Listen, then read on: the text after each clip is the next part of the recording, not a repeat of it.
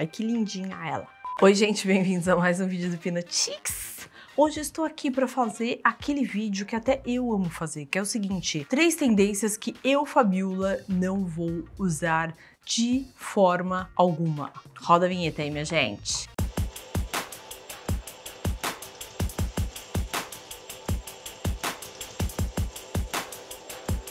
Oi, eu sou Fabíola Kassin, você está no canal Pinotix. Se inscreve agora.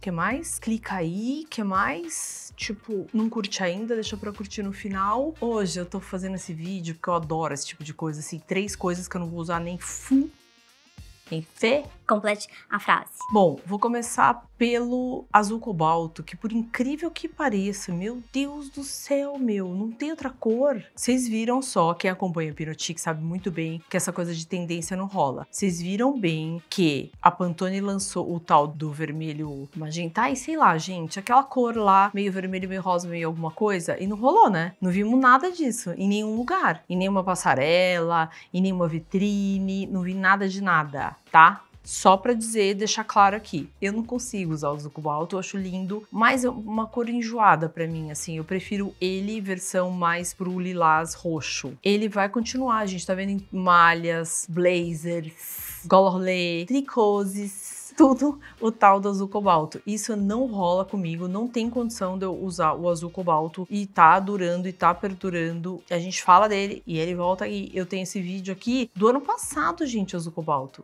Menina, não tem outra cartela, não? Bom, segunda tendência que eu não vou usar nem que me paguem. Saia longa jeans. A saia jeans com fenda, sem fenda e tal, não rola a saia jeans pra mim. Não tem condição. Mas, se quiser usar, eu não vou usar. Eu, Fabiola, não vou nem investir 1 centavo. Mas se você quiser usar, usa com uma fendinha na frente, tá? Pra dar uma melhorada na situação. Porque aquele negócio comprido, um bloco, sem curvas, sem meio, sem nada, e é a sarja e o jeans é uma coisa grossa, pesada, não tem nem jogo, não tem nenhum movimento ali. Eu vi umas lindas de patchwork e tal. Na foto fica lindo, né, gente? Agora ao vivo não é prático porque eu não gosto, eu acho feio. Definitivamente eu acho feio. Saia jeans é a nossa segunda tendência que vai passar bem longe daqui de mim. Terceira tendência que eu vou passar longe, embora com algumas exceções, que é colar de pérola. Agora a bola da vez é a bolinha branca, a bolinha off-white, que é a pérola. Verdadeira ou não verdadeira, um colar de pérola é sempre um colar de pérola. Eu acho lindo as meninas que tem tudo a ver com isso, vestem aquele colar muito bem e usam com camisetinha branca, fica lindo, maravilhoso, mas não é a minha vibe. Eu fiz um vídeo de pérolas, a primeira menina lá, tipo, eu acho maravilhoso, com esse estilo. Se eu fosse pra usar, eu usaria isso, assim. Ou isso, ou umas pérolas aplicadas na gola de alguma camisa, aplicadas na camiseta. Eu já vi umas cobertas com tule que são maravilhosas. Enfim, agora já que você ficou até aí, eu vou falar então a quarta tendência que eu não vou usar nem ferrando, que é a bota alta...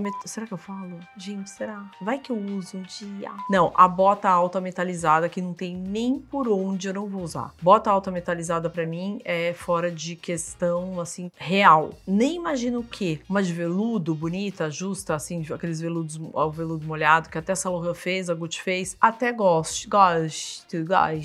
Agora, metalizada, gritando, assim, no brilho, não tem condição pra mim. São tendências, gente, que eu coloco lá no Pinotix, no Instagram, justamente porque tá rolando. A gente vê o movimento, vê pra lá, vê pra cá, mas não necessariamente o que eu ponho no Pinotix eu uso, tá? Eu tenho que pensar no todo, nas pessoas que gostam, de ouvir de tendência, nas pessoas que querem usar tendência, nas pessoas que querem uma informação mais atualizada. Não necessariamente quando você vê no Instagram do Pinotix ou no site, sou eu, Fabíola Kassin, que estou usando, tá? É uma coisa que está acontecendo no mundo, em alguns lugares. Não necessariamente eu vou aderir. Quinta e última tendência de bônus para quem ficou até aqui, papete. Eu não sei quem foi a pessoa que cogitou o uso de uma forma chique. Porque a papete, ela tem que ser funcional. Ela já é feia. Imagina assim, você machucou o pé, você tem uma joanete, você machucou o dedão, você tem que pôr uma coisa pra ficar pra fora, assim, sei lá. Mas assim, a Chanel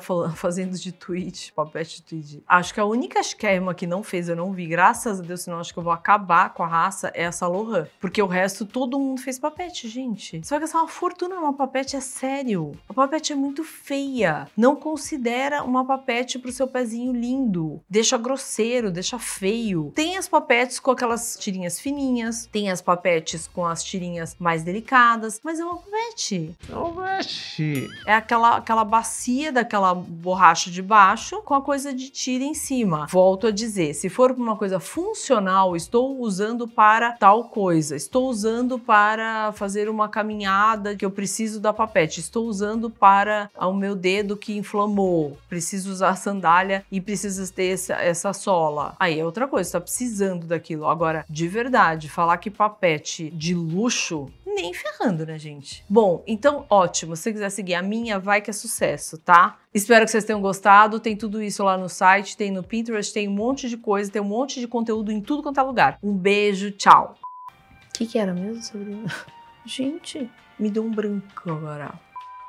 Meu... Posso nem mexer, gente, calma. Karma. Eu adoro que eles imprimem coisa da minha impressora e largam. Calma aí. A arte de tirar o borrado do batom sem tirar o batom. Hashtag fica a dica. Calma aí. Calma. Não fiquem ansiosos. Olha isso, tá?